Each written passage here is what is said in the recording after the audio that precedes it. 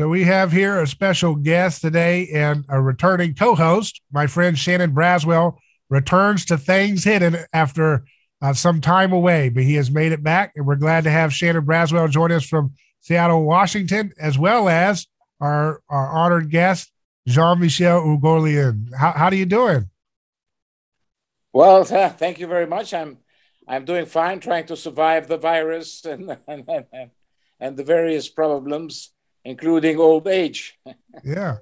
Well, you were a co-author of the book "Things Hidden Since the Foundation of the World" by Rene Girard, which really Absolutely, absolutely, yes, yes, yes. That was a long time ago. and Yeah. I think it's more prescient now than ever for us to look at that book and other books in that work that you and Mr. and Professor Girard did. Because I feel like we're living in a world in which you and him wrote the screenplay for the movie we're in right now. Yeah, yeah. That's one way. Very interesting, David, to look at it because really, Rene had this feeling that we were about to enter apocalyptic times. He had this very strong feeling, and he was animated by this thought when we wrote that book between 1973 and 1978. The book came out in French in 78 and then was later published a year or two later by Stanford University Press. And after that, I wrote a few books that were translated into English and published by Michigan State University Press. And the last one, called Alterity, is in the process of being translated now, also by Michigan State University Press, should be published soon. And there is another one called The Work That Heals. And it is in the process also of being translated and published in the States. So I'm glad that the American people have an opportunity to take a look at my further works. Yeah. So tell us again the first title of the book you just mentioned, the first one you mentioned, the new one. The alterity. In other Okay. words, the fact that there is no such a thing as a person living on its own. Okay. Everything is interrelational.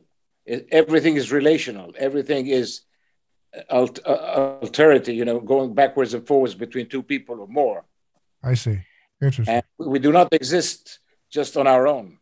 Right. And the disaster in our world now is that many young people and many philosophers develop this idea that we are all on our own and we can decide who we are, what we want to do, whether we want to be a man or a woman or a child or an animal or whatever.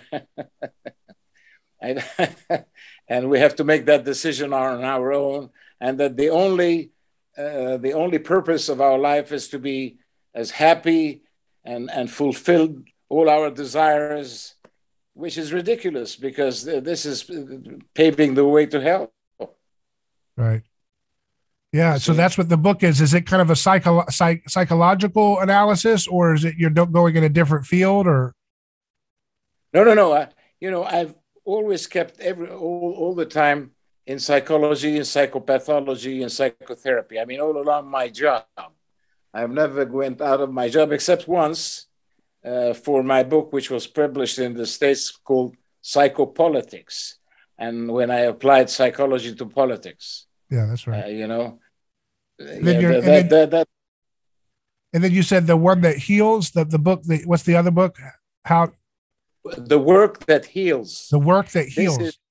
Well, you see, this is a study which I've made by visiting and studying 3 plants, 3 industries, okay? Yeah. That employ only handicapped people. But by handicapped, I don't mean people without a leg or an arm. It is psychologically handicapped people. In other words, my field, the kind of people I had the experience with in psychiatric hospitals.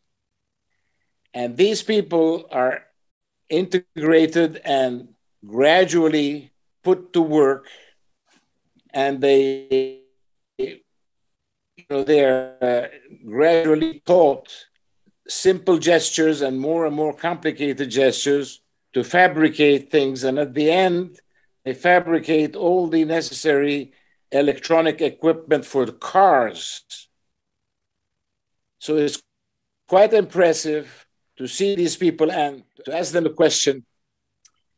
If I pay you just as much, would you rather stay at home and relax and watch television? No, please, no. My work that I have now discovered makes me feel I am somebody, makes me feel I live, gives a meaning to my life, and I feel integrated. Right. They are very happy with it. In other words, the summary of the book is that the work in such a nice, protected surrounding is much more healing and much more helpful for psychologically disabled people than being in a psychiatric hospital. Huh. Yeah. It's very interesting. It's very interesting. So lots of people in France, lots of industries have been interested by the work.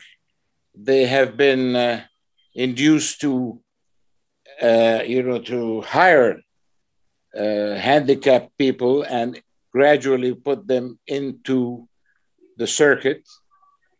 And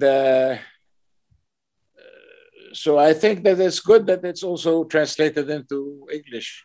Yeah, that's good. So that does it employ mimetic psychology and the understanding of what's happening? Yeah. The whole thing is built on mimetic psychology because the key issue is that the person that comes in is taught by the person that's going to leave that particular working place. So therefore, by doing that gradually, you avoid mimetic rivalry between the teacher and the one that's learning, because the one that's learning wants to learn, and the one that teaches has no interest staying where he is. He wants to move over, and so on and so forth. So really, the mimetic rivalry, which is very toxic in every way in all human relations, the mimetic rivalry is avoided. And once it is avoided, it's a very healing process for the mind. Yeah. Yeah, that makes sense. So I thought it's it's quite interesting. It's quite and what is important is that I have interviewed about 700 workers like this, and some of them were incredibly interesting. One of them, for instance, was the chief at the end of the circuit. She was responsible for looking at the computer board. Yeah. Wire that was going to go to the factory to be put in the car. And that was a series of letters and figures. I mean, like A, B, 7, C, 1, 0, 0, and so on. So on. And I was very impressed how quickly she could do that. Compare, and if the comparison was fine, if everything was okay, she would just send it. If there was anything not exactly the same, she would reject it. And I said, but how can you read so fast? I tried to read this, this same and do the same work. It took me a hell of a lot of time to check, one after the other, one thing. And she said, because you see, my handicap, my mental handicap is that I have never been able to read or write. I can't read and I can't write. And I said, how do you do it? She said, I learned to photograph. I take a mental picture and I see if it adjusts and if it corresponds to between the two things. And it's very quick. And she said, this allowed me to lead a better normal life every day because my friends and family would, because before I didn't know where I was because I couldn't read the names of the streets. But then they took me, for instance, to a street and I photographed and they said, this is, for instance, Washington Avenue. This is, and that's how, and I was amazed, this lady had been labeled mentally handicapped, unable to do anything because she couldn't read or write. And now she is really doing the most difficult job. Wow. Something that would take so much more time for a normal person who reads and writes to compare the figures. Yeah. That's just one example. That's interesting. I'll have to check out that book. That'll be exciting to see. Yeah. Yeah. Well, when is that expected to come? When are those two books expected to come out in America? Do you know? Yeah, I think in about 6 months. Both of them? No, because I mean, the editors are, yeah. The translators take time, and the editors take time, and the publishers take time. But finally, I think in the beginning of the 22, and of course, everybody, all this is very handicapped by the virus because many employees and many workers cannot come to work. So they all work on TV and so on, but it's not as quick as it could be. Can I ask? I wanted to ask a question about the idea of individualism, which you spoke about a little bit earlier. There's some people, there's some positives, I guess, with individualism, being your own person, kind of going out to do your own thing. And then there's also, I think, sort of a negative to being an individual, because sometimes you can get into, negative things or you think that you're being an individual, but you're just copying the same things that other people are doing. So like, for instance, you talked about, a man who thinks he's a woman, right? So this is like my own identity, or I say, well, I don't want to be labeled as a Black person. I don't want to be labeled as a Black man. I just want to be myself, right? So how does that, how do those two things work? Because it's like, well, I can say, yes, I'm a Black man, but I'm also my own person, or I like to think of myself as being an individual, right? But I also know that I copy other people. So, well, first of all, the mimetic psychology, we called it with René Girard interindividual psychology, not inter-individual, but interdividual. In other words, we don't think there are individuals. Nobody is alone. That's the first remark. So every one of us exists mainly through the relationship he is able to establish with the next person, another person, male or female or whatever, and to learn from that person. I mean, we learn from our parents, we learn from our teachers, and then we learn from our siblings, and then we learn from what we read. And for instance, if you read René Girard, you're going to read René Girard and learn about him, what he is able to give you. In fact, you take what you want to take from him. He is dead, so he can't force you to accept this, that, or our idea. But you can read it and pick up what you want. That's the first observation. The second observation is that this individualism, I think, is connected to the fact that nowadays our world has lost transcendence.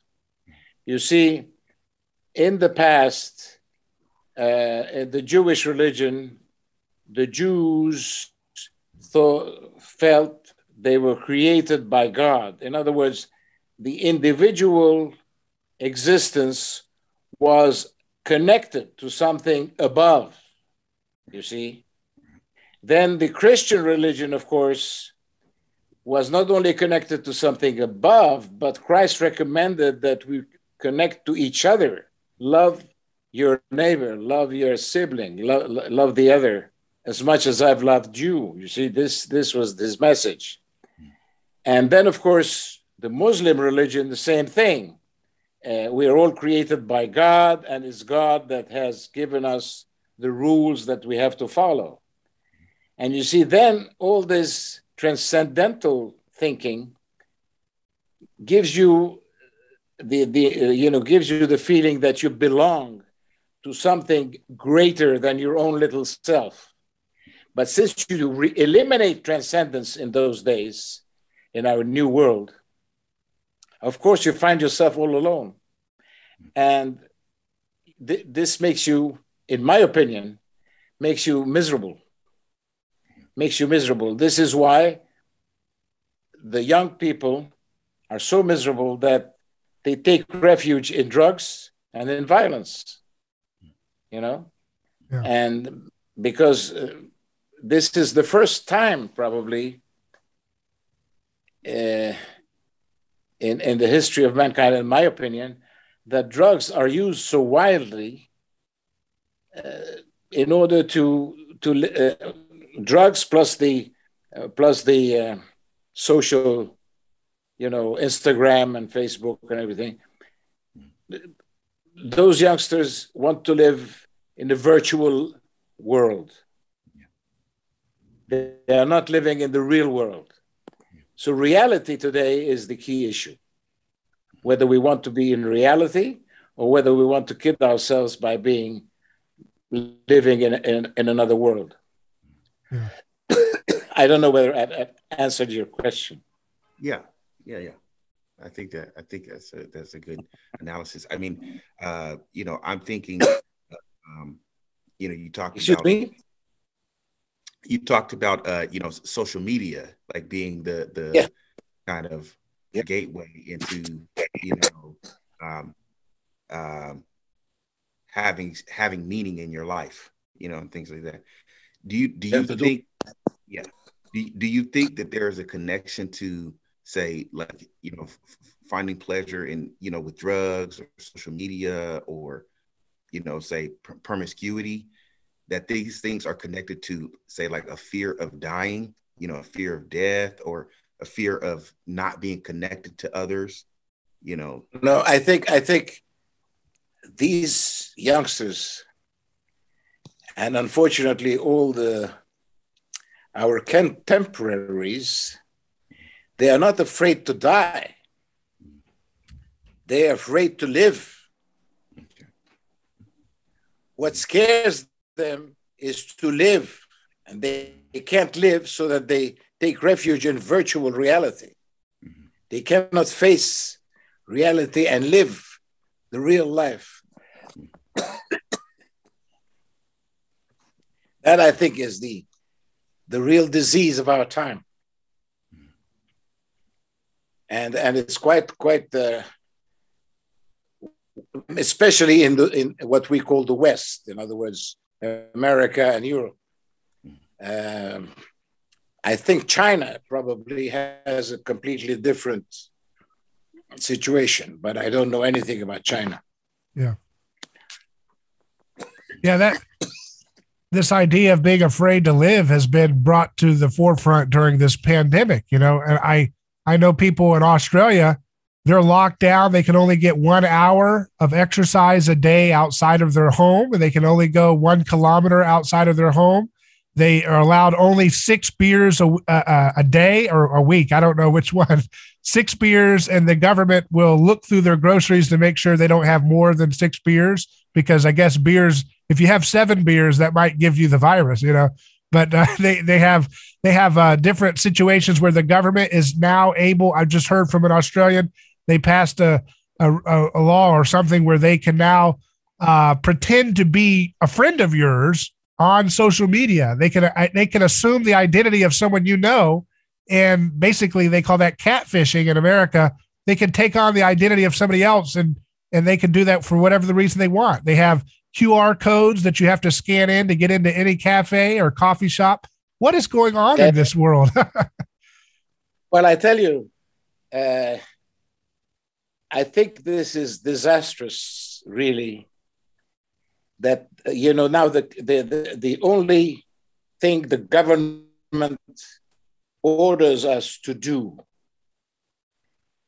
is not anything like be brave, do something, work, do something artistic, produce something. No. The only thing we want you to do is to stay alive. Yeah. And it's not so much we want you to stay alive. We want you not to die. Yeah. Which in their brain is not exactly the same thing. We don't care in which condition you live, but don't die. Yeah. You see? And so this, in my opinion, at least in France, is due not to the fear of the virus, is due to the fear of justice, because all those politicians are afraid to be sued by people who will say, you didn't give us enough warning, you didn't lock us up enough, and therefore my grandfather died of the virus. So you're responsible. And the justice will lock them up or give them whatever, and they will be in a mess. And this has already started. So now, it's this virus has really completely sort of changed the whole mentality of the politicians and the people. I want to know what you think Rene Girard would think of all this stuff. I mean, right now we have polarization in America where people who have vaccinated, some of them are gleeful when they hear about someone who's unvaccinated dying of the virus. They say, look, that serves them right. They deserve to die if they don't want to take this prescribed medicine. This is very Girardian to me. This idea of polarization and the plague of scapegoats. And now Biden has announced that 100 million people, if you work for a company of 100 employees or more, you must get this King's decreed medicine or else lose your job or be subjected to intrusive nasal swabs every week just to maintain your job. This is very disturbing. I think this is a mimetic mania, perhaps. It is, absolutely. And, it is mimetic media. It is mimetic rivalry spread around. And it is also fear. It is fear. They are afraid of the virus. They are afraid of the justice. They are afraid of what people might say. They are afraid to contaminate people. They are afraid of being contaminated.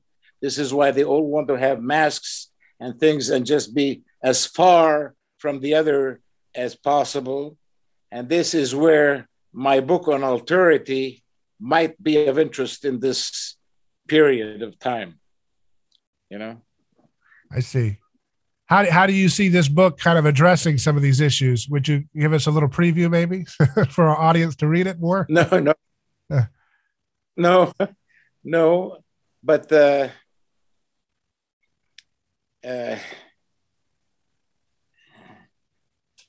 no, I think the book is sort of a summary of all my theories. For the past 50 years, I've been working 50 years in this area.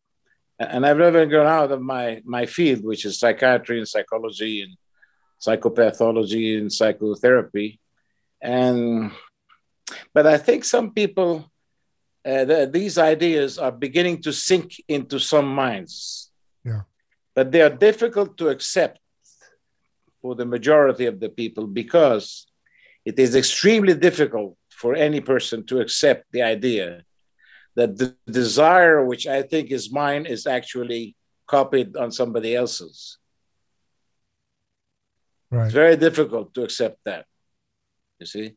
Whereas it's quite obvious, for instance, in publicity, that if you want to sell a perfume, you're not going to send girls around in the streets and have it, have ladies smell the perfume and see how good it is.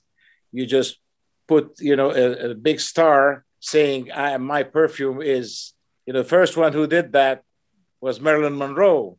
If you remember, when they asked her what she was wearing at night to sleep, she said, Chanel No. 5.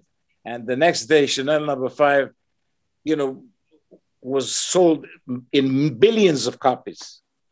That makes me want to ask you then, what's going to happen with people like Victoria's Secret, where they're getting obese models now? Have you heard of this? Well, yeah. Well, what kind of desire is that going to create? No, it's an excuse.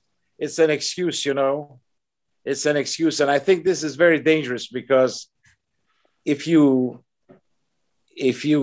convince people that being obese can also be very exciting and sexy, you're going to develop all sorts of diseases that stem from obesity, like hypertension, diabetes, and all sorts of things like that. Let me give you one little story. My daughter told me that here comes a lady, very obese, to the point that she could hardly walk, and was supported by her older son and husband on each side. And my daughter examines her, and she says, lady, you have all the symptoms of obesity, because you eat too much. You have hypertension, you have diabetes, you have problems in the eyes, you have problems in the kidneys, so on and so forth. So please, you have to diet. And the lady says, no, doctor, I cannot diet. This is beyond me. This is beyond what I can do. All I want you to do is prescribe me a wheelchair. Wow. Can you believe that? Wow. They don't care about their health. They want, to be in a wheelchair and able to eat everything. Well, that's just like I what was they very do. impressed. Yeah, that's the same thing going on with the pandemic. They don't tell people to get sunshine. They don't tell people to get exercise. They don't tell people to stop eating vegetable oils and sugar, but they will tell you just get the vaccination and sit at home and wait until we tell you to come outside, basically. Yeah. Well, the key issue is this. You see, if you want mankind to go forward, you have to encourage them to live a very intense life and do something with their lives. But now they're not encouraged to that. They're just encouraged to stay home and stay alive. That's all we want you to do. Well, they don't have to stay alive. If you die of suicide, they don't care. They just don't want you to die of this disease. That's it, That's right. You can die of anything you want, but not from the virus. Yeah. Well, this is very strange. So does this look like apocalyptic, the way you and Gerard were looking at the apocalyptic times? Does this look like what you would expect in an apocalyptic time, or is this a little bit different than what you guys would probably, obviously you're not Nostradamus, you're looking at anthropology, you're looking at psychology, but does this look apocalyptic to you? It's apocalyptic in the sense that it's the revelation of all the fears, anxieties, and problems of mankind. All comes to light. Before, it was hidden by realizations, like we want to go to the moon, we want to do this, we want to do that. Now we just don't want to do anything. We just want to stay at home and try to stay alive. And as you said, we can die if we wish, but certainly not from the virus. Yeah. Because that would be used against the politicians. This is why, for instance, now Joe Biden is getting mad at the 80 million Americans who do not want to be vaccinated. And in France, Macron is getting wild and crazy about the 30% French people who manifest every Saturday in the streets saying we don't want to be vaccinated because we want to be free. And he tries to tell them, but if you want to be free, get the vaccinations, then you can be free of doing what you want. And they say, no, we want to be free to die, he doesn't want them to be free to die. Isn't this what we would describe as victimism, where this Christian concern for victims is mixed in with sacrificial violence? You know, we will save you from yourself or else you can't have access to society, you know? Exactly. Now everybody, you see, there is now, before in history, there was a competition between heroes.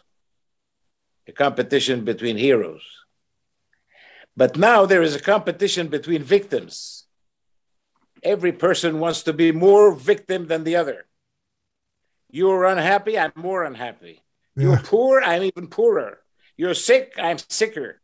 You know, I am more victim than you are. Yeah. And no, I'm a woman, therefore I'm a victim. Yeah. I'm black, therefore I'm a victim.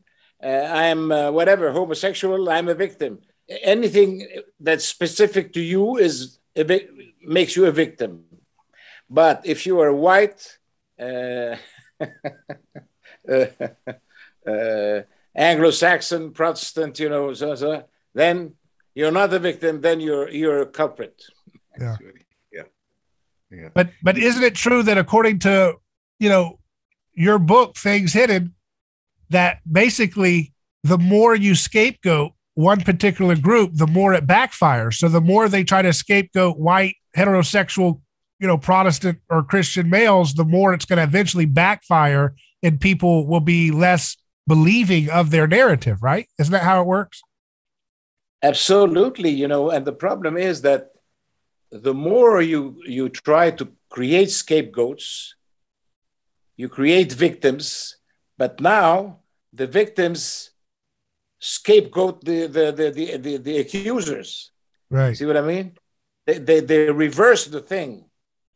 The one that is accusing you and trying to victimize you becomes himself a culprit and the victim and the scapegoat himself. Yeah. So we're in a very, very, very perturbed world. I think the world is a haywire. And if you look around the planet, you see that, you know, there's really something that's going on that's apocalyptic in the sense that it reveals everywhere what is worst in mankind. Yeah. You know, fear, anxiety, cowardice, lack of drive, tribalism, fear of right? living. Yeah. Excuse me? Tribalism. Yeah.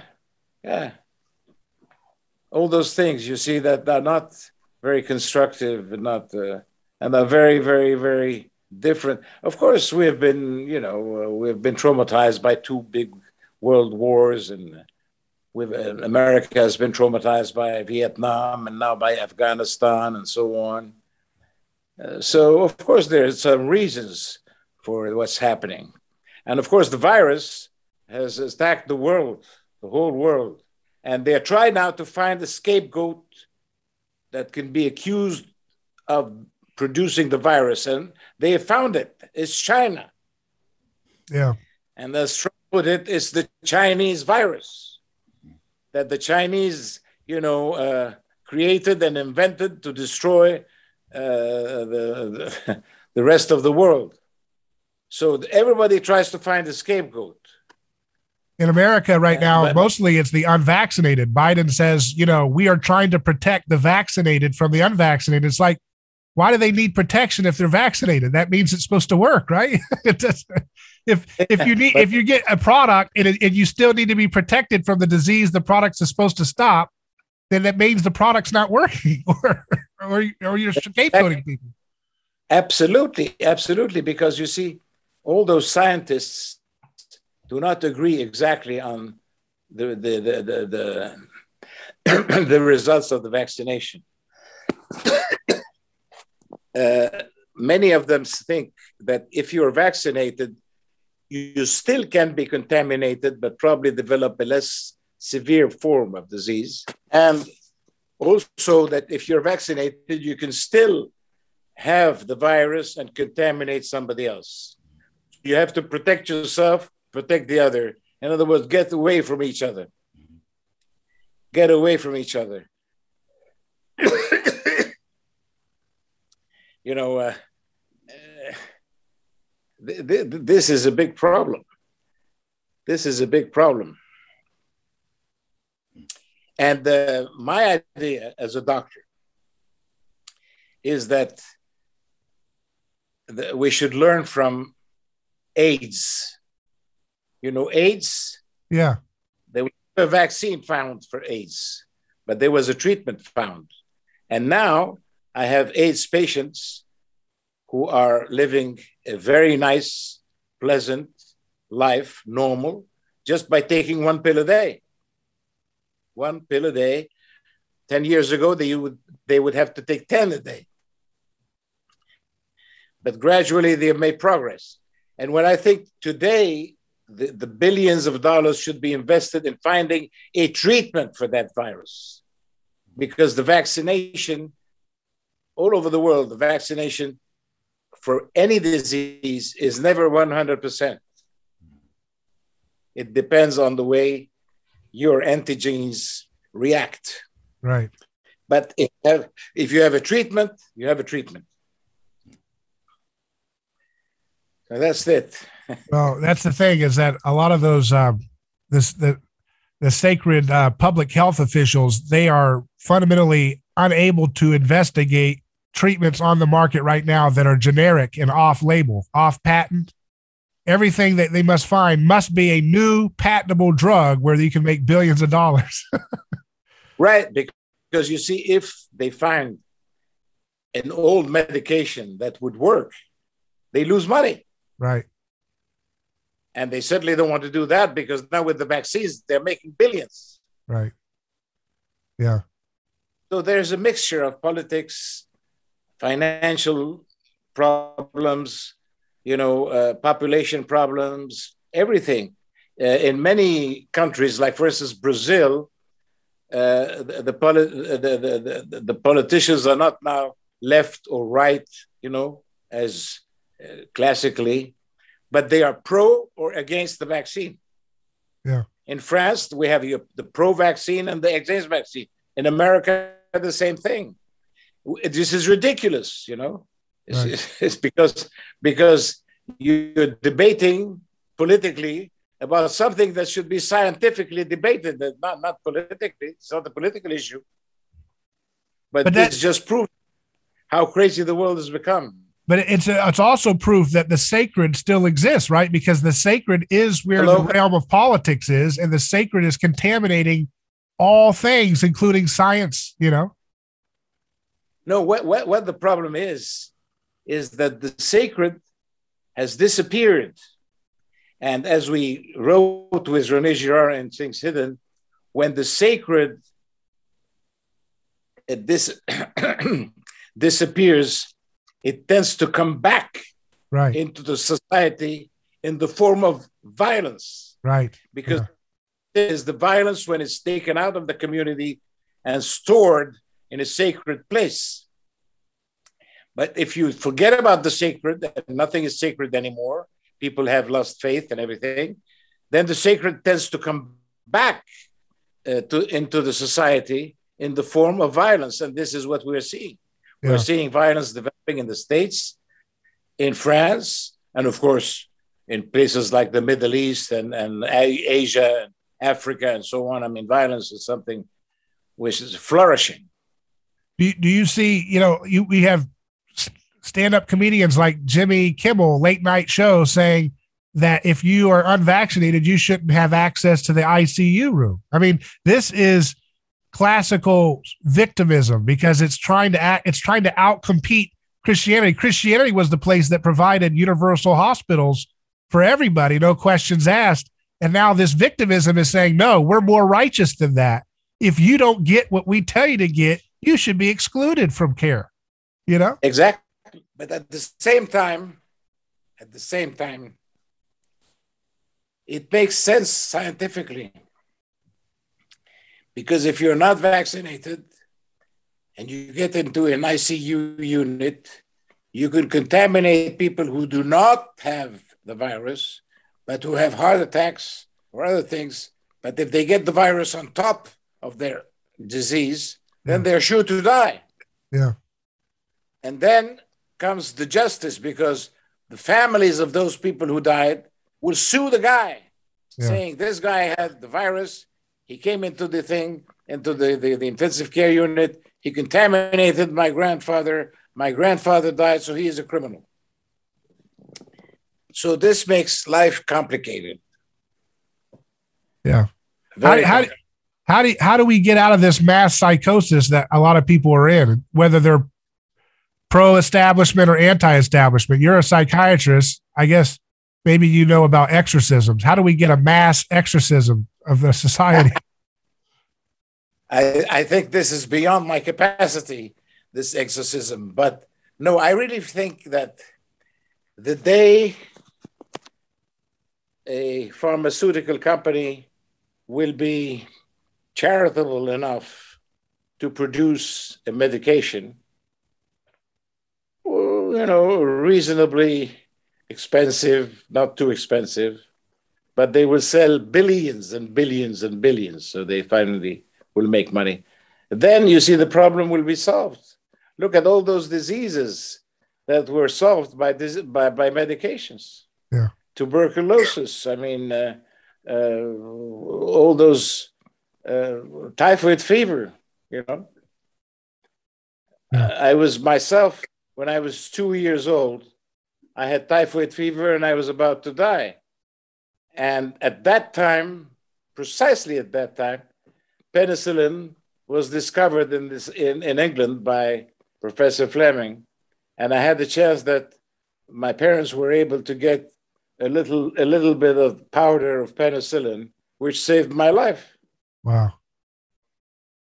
You see, so I mean, it's my own experience. If you have a medication, the problem is solved, because then no one would be stupid enough, if he has some symptoms, not to take the medication. Right. Because then it's suicidal. Right. Like today, if you have a headache, everybody goes and gets some Tylenol or whatever. Yeah. No one says, no, I'm going to keep my headache because I'm free. No one said that. Yeah. Shannon, do you have anything? Do you want to chime in real quick? Well, I wanted to ask about this question of desires and culture, specifically about René Girard said something about particular cultures emphasizing certain desires. So he said something about, like, the Anglo-Saxon world has their desires are market driven or economically driven, and they said that the Romanized world, or the Romantic world, the Latin world, is driven by romance or sexual desire. So what is your take on that? Like, well, I think, of course, when Mimetic starts somewhere, it spreads around. This is what we call, I don't know whether you use that word in English, mode, fashion. Is that fashion? Fashion. If you're in a place where everybody wears, jeans, everybody wears blue jeans. If you're in a place where everybody wears, I don't know, ties, you wear a tie. And if you suddenly decide that no, ties are now out of date, out of place, you just take the ties you have and you throw them away. No, I think it's very mimetic. It's very mimetic, and it's true that the Anglo-Saxon world is oriented mimetically into economic achievements, and because you see they are Protestants, most of them. They have a Protestant or Jewish mentality, which doesn't condemn money, whereas Catholicism, which is in Europe, if you're rich, it's bad. You better be poor and good. So you see, if you make too much money, it means that there's something wrong about your purity. Well, so you can be a poor Romeo, right? It's better to be a poor Romeo. Yeah. A Don Juan. You have to be a poor Romeo and not the Jeffrey Epstein. Yeah. Well, hey, I really appreciate your time. I know it's the 20th anniversary of 9/11 that we're talking. So I wanted to ask you, in light of that, as we reflect on this 20 years of war on terror, you are involved with helping people who continue to be victims of terror and oppression in different ways in the Middle East. And I wanted you to speak a little bit about that as we wrap up here. Well, I tell you, I think that now the reason why the West has lost the last few wars is that the West tries to have what they call zero dead war. They want to make war, kill the others, but not have any casualties because they are afraid to die. But in fact, they are not only afraid to die, but they're also afraid to live. Whereas the others that are fighting in order to kill their enemies. In other words, not only they are not afraid to die, but they are elated to die. Yeah. They wish to die. They are happy to die. And you cannot fight somebody. You see, if somebody wants to kill you, it's very difficult to avoid. But if somebody wants to kill you by killing himself, you can't avoid it. Yeah. Yeah. So that we're in that kind of situation. In other words, if we want to win the future wars, we have to make an excruciating reappraisal of our cultural approach to all those problems. Yeah. The way we feel, the way we want to live, the way we want to die, what do we believe? There is no question to win any more wars. Yeah. Because wars are built on belief. Yeah. The belief is what makes people, gives within people courage. But, the American soldiers, I'm sure, most of them in Afghanistan, they don't really knew what the hell they were doing there. Yeah. And that's terrible. That's terrible. That's terrible. And we French, now we are in Africa, trying to come to fight terrorism in Central Africa. Some of the soldiers, what the hell they're doing in the middle of the desert trying to chase, people. In a territory, there are 3,000 soldiers chasing people that are running around the territory as vast as the whole of Europe. Wow.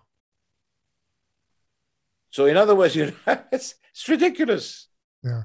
If you want to win such a war, you have to send 200 million soldiers. There's no such a thing. Yeah. Wow.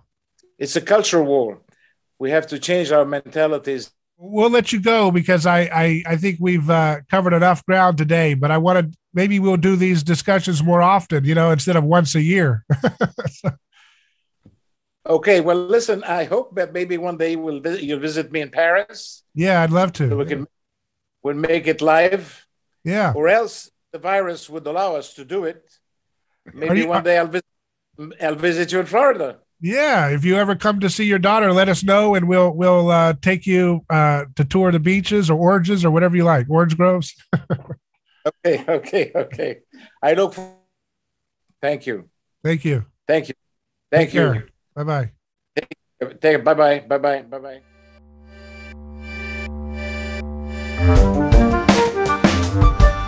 Bye-bye.